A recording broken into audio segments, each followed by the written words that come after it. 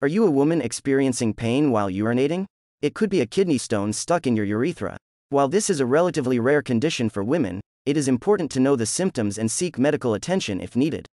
Urethral stones are uncommon in females due to their shorter and wider urethra. However, certain conditions like urinary tract infections or anatomical abnormalities can increase the risk.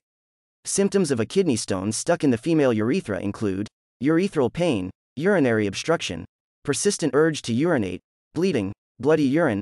Other symptoms include a sense of mass in the urethra, pain at the end of urination, lower abdominal pain, nausea, vomiting, and cloudy urine.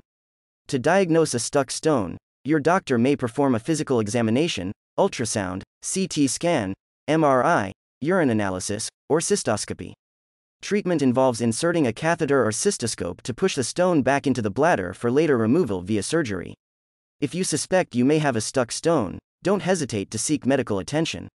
Remember that urethral stones are rare in females, but be aware of the symptoms and seek help if needed.